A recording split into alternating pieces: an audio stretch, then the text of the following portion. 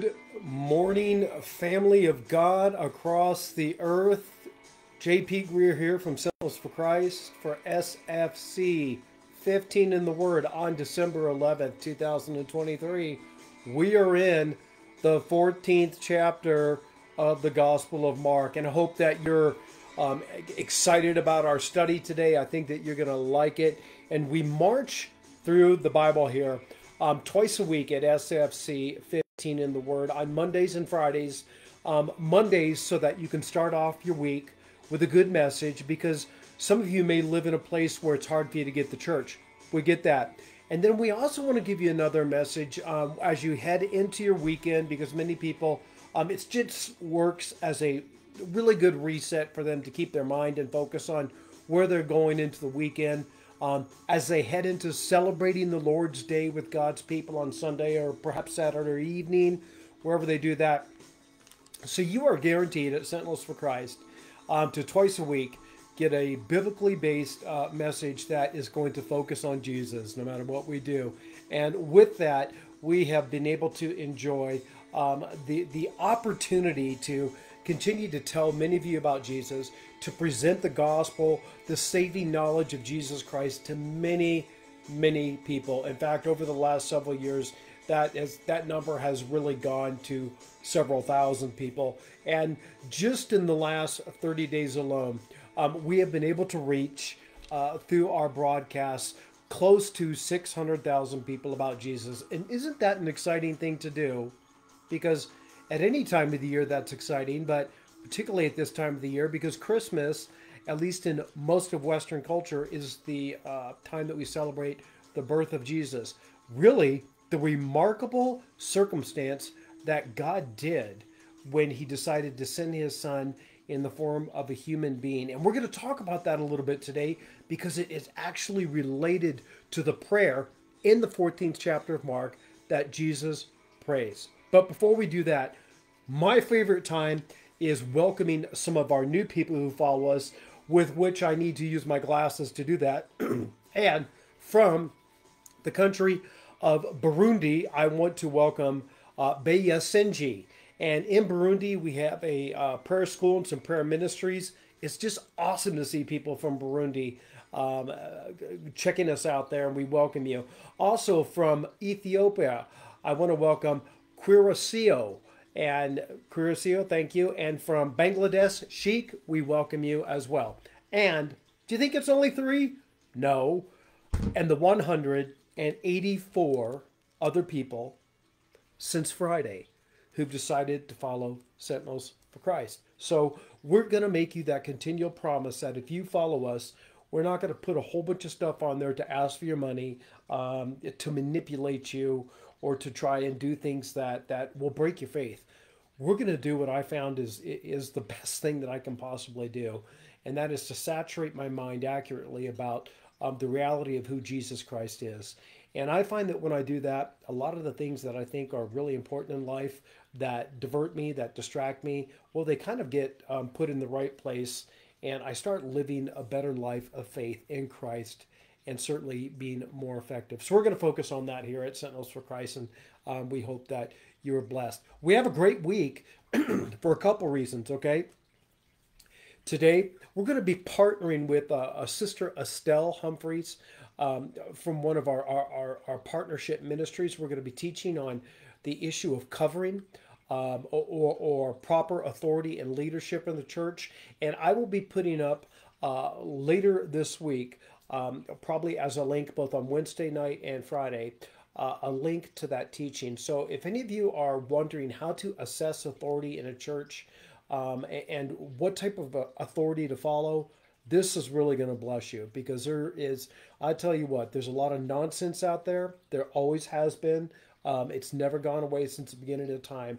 We want to make sure that we're doing what the Apostle Paul says. The Apostle Paul told the people who he wrote his letters to, follow me as I follow Christ. He didn't say follow people. Okay, so we're going to talk about that. But on Wednesday, we've got one of our Wednesday koinonias. We're going to be getting together with a local assembly here, New Hope Fellowship, with Pastor Mitch and his people, praying over our region, so you can see how to do that for your region.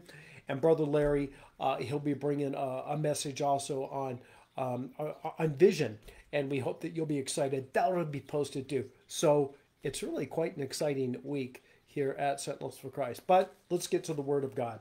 We are in the 14th chapter of Mark, where there's a lot that happens in this chapter, okay? But we've gone into the upper room with Jesus where he held the last Passover supper. They finished that. Last time we were together, we talked a lot about the significance of the Passover supper, why Jesus celebrated it, and why he is so connected to it. So you can check out that message if you want to. You'll be blessed. But after that Passover supper, we're told the following, that Jesus knew that he was going to be arrested that night, okay? And we'll talk about that a little bit. And he went out to one of his favorite places, which was the Garden of Gethsemane on the Mount of Olivet. Now, this is a place, okay, which is relatively close to Jerusalem. It's east of the city of Jerusalem, and it was an olive grove where Jesus went many times. He conducted teachings with his disciples there. They probably just hung out, and they certainly prayed there. And that is where the disciples got up and went over to after the Passover supper. And it is there that we pick up in the 14th chapter of Mark. So let's read the Word of God, have some commentary, and we'll all be blessed in Jesus' name, okay? Then, after finishing their meal, they went to a place called Gethsemane. And Jesus said to them, "Sit here while I pray." And he took Peter, James, and John along with him, and he began to be deeply distressed and troubled. And he said, "My soul is overwhelmed to the point of death. Stay here and keep watch." And going a little farther, he fell down to the ground, and he prayed that if it was possible, that the hour might pass from him. We're going to talk about that. "Father," he said, "everything is possible for you. Take this cup from me. Yet not what I will, but what you will." Then he turned to his disciples and he found them sleeping. "Simon," he said, "couldn't you keep watch with me for 1 hour? Watch and pray, so that you won't fall into temptation. The spirit is willing, but the flesh, it's weak." And once more he went away and prayed the same thing. And when he came back, he again found them sleeping, for their eyes were heavy. They didn't know what to say to him. And returning the third time, he said to them, "Are you still sleeping and resting? Enough. The hour has come. Look, the Son of Man is delivered into the hands of sinners. Get up, let's go. Here comes my betrayer." And just as he was speaking, Judas, one of the 12, appeared, and with him was a crowd armed with swords and clubs sent from the chief priests to arrest Jesus with the teachers of the law and the elders. Now, the betrayer had arranged a signal with those who were coming to arrest him and said, "The one that I'm going to kiss is the man. Arrest him and lead him away under guard." And going at once to Jesus, Judas said, "Rabbi," and kissed him. And the men seized Jesus and arrested him. Then one of those standing near his sword struck the servant of the high priest who was there, cutting off his ear. "Am I leading a rebellion?" that Jesus said, "that you've come out with swords and clubs to capture me? Every day I was with you teaching in the temple courts, and you didn't arrest me. But this is going to happen so that the scriptures must be fulfilled." Then all the disciples deserted him and fled. And a young man who was wearing nothing but a linen garment was following Jesus. And when they seized him, he fled naked, leaving his garment behind. Let's talk for a few minutes about the prayer of Jesus. There's a lot to actually say about prayer here in the garden. But there's two real tracks that we could take about it. We could talk about Jesus' actual prayer, which is going to be our emphasis, and I think it's really going to bless us. Or we could talk about what he said to Peter, which has to be understood really in the context of the discussion he had with Peter around the Passover table, when Peter swore to Jesus, "Hey, I won't ever leave you or deny you, no matter what these other guys do." And it's really, if you understand what Jesus said to Peter, then you'll understand what Jesus is saying to Peter at this time when he comes back and finds him asleep. But I'm not going to focus on that. I want to focus on Jesus' prayer. I want, one of the things that is hard for people to understand, because most human beings believe in the divine. Most human beings believe that the world is simply too complex to have come together as part of a random thing that happened in the universe, that nothing caused nothing, and things slapped together caused planets, caused constellations, caused orbits in the planets, which require them to be in mathematical perfect synchronicity for them to maintain galaxies, for them to maintain solar systems. Most people, when presented with that type of evidence about creation itself, believe in the divine, believe in God. And most people have an idea of what God is. And he's very far removed, and he is affixed with a lot of the characteristics that simply we don't have in a perfect form. Now, there are also religions that teach some very broken ideas of what God is and attribute to him lots of human elements, which simply are not part of who God is. And there's a fancy word for that. It's called anthropomorphism, and it's simply not that important. But most people believe in God. And what most people have a problem with is that when they set God up in a way of understanding him on a pedestal, the last thing that they would think is God becoming a human being in the form of the Son of God, Jesus Christ. And that is really one of the phenomenons that is one of the hardest things to, I think, accept about the Christian faith, but it's also one of the most comforting things. And I'm going to explain why, because it's found in the prayers right here. And by the way, I bless those of you who are with us. I see that Stefan's with us. God bless you, Stefan. And Shabazz, I see you as well too. And I think you're going to be blessed by this. Jesus, being the Son of God, there is a mystery to Jesus that we simply have a hard time understanding. Why in the world would God, if Jesus was who the Bible says he is, the Son of God, why would he come in the form of a human being and do what he did the way he did? Well, we've talked about that a little bit when we talked about the necessity of Jesus to be the sacrifice that ultimately would remedy the problems with the world, which Jesus does. And that's what the whole Passover meal is about. But there's another part of Jesus that is really easy to miss at this point that comes out from this prayer. And that's that, first of all, Jesus obviously knows what's going to happen, okay? Again, we've shared sometimes that there are other faiths that try and diminish Jesus because they don't want to believe he's the Son of God, because if they acknowledge he's the Son of God, then their faith means nothing, okay? Because there's one Son of God. The only religion that teaches their leader was the Son of God is the Christian faith, okay?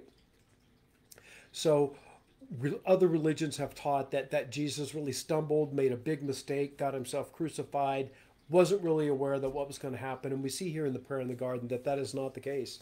That he says clearly as he goes into prayer. And isn't it interesting that the Lord, before this great trial that he knew was coming, what did he do? First of all, he went to prayer. But Jesus, facing the trial, tells his best friends, Peter, James, and John, the following: man, my soul is burdened to the point of death. Will you sit here and keep watch with me? Man, that's a prayer request for your friends, right? You ever prayed that for your friends? You ever had someone pray that type of prayer request for you, that they were in such spiritual turmoil that they asked you to keep watch with them? Well, Peter, James, and John don't do that well. They fall asleep, which is understandable because it's late. They've had a big meal, and it's just the way it goes. And they had no idea what was coming either. But Jesus takes his best friends along with him, which is very human, isn't it? And he asks them to sit and pray. And then he prays an amazing prayer, knowing that he has to go to the cross, knowing that it's only his blood, that the sacrifice of his blood will remedy the issue between God Almighty and the earth that he created. It will give forgiveness for the problem of rebellion against God, sin. It's only Jesus' blood that does that. He says the following: Dad, because the term that he uses in the Greek is this really sensitive, beautiful, intimate term for God. It's Abba. Some of you know that already, but he says, Abba, if this cup can be taken away from me, man, it'd be good if you would do that.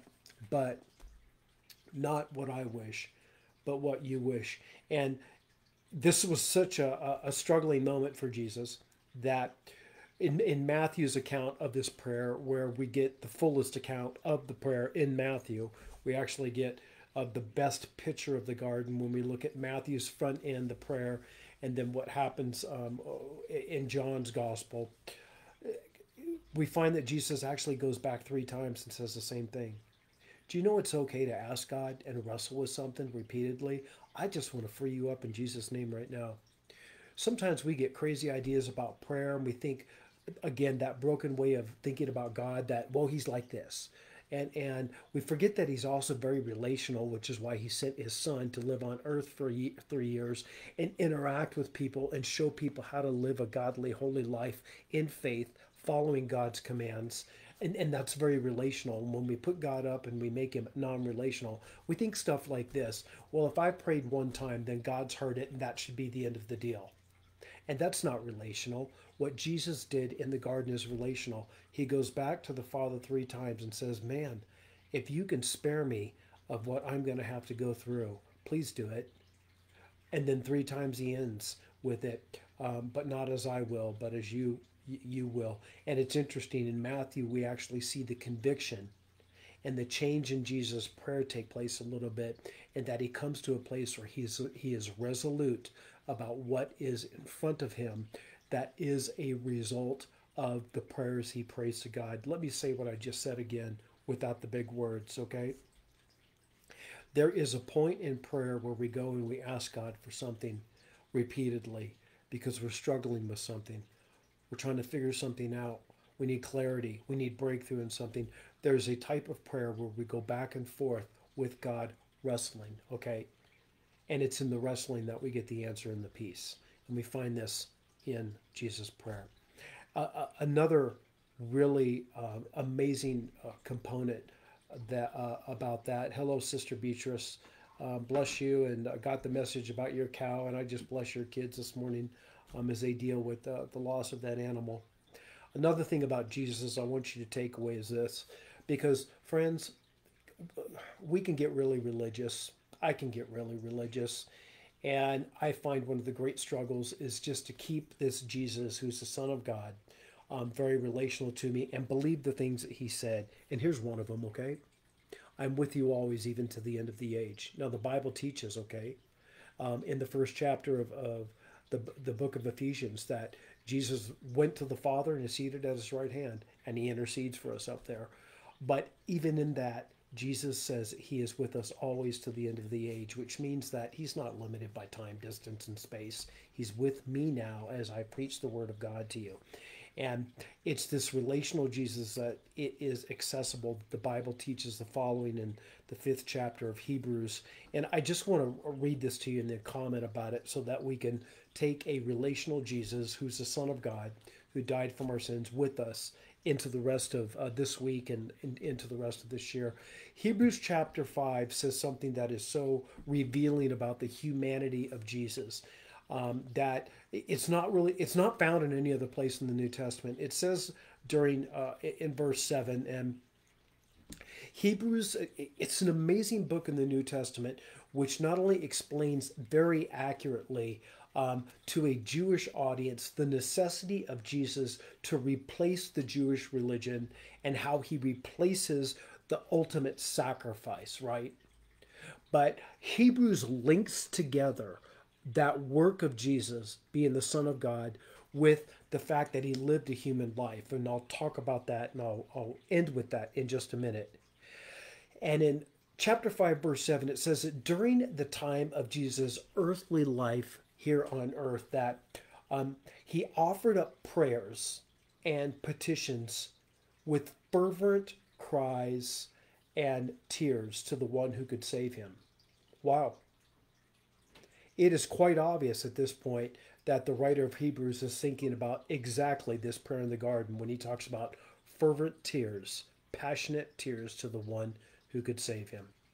Because Luke's account of this says that Jesus was in such spiritual, emotional agony that for some reason the blood ruptured in his skin and his skin produced blood that actually dripped down and fell to the ground. Very strange circumstance, but it's also a medical circumstance, which is a very real circumstance that can happen to people. Hebrews going on says this: he offered these prayers to the one who could save him from death. Okay? And he was heard because of his reverent submission. And Jesus was heard because of his reverent submission. So the Father God heard Jesus because his prayers were reverent and they were submissive. They were always authentic. They were always in perfect alignment with God. And here's what Hebrews goes on to say in verse 6. Son though he was, he learned obedience from what he suffered. And once made perfect, he became the source of eternal salvation for all who obey him. Let me read verse 8 one more time so that we can end with the commentary on verse 8 so you get what I want to be the food for you to take away today, okay? Son of God, though he was, he learned obedience from what he suffered. Jesus is here in the garden, Mark 14, suffering in agony, okay? And once made perfect, he learned obedience from what he suffered, and he became the source of eternal salvation for those who obey him. Why is that? The law, the need for protection in accordance with God's standards, because God is holy and perfect. God cannot tolerate the imperfect, because the imperfect is, you need to receive what I'm going to say here, the imperfect is unholy.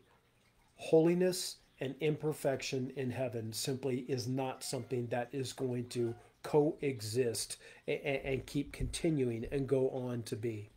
So Jesus learned something by his suffering. He learned obedience. Why would Hebrews say that? Because Jesus in his humanity that we've been talking about so deeply during this study today, he actually learned what it was like to be human, just like you and me, and struggle with obeying. All of us who try and follow the Christian life and allow God to imprint himself upon us have to go through this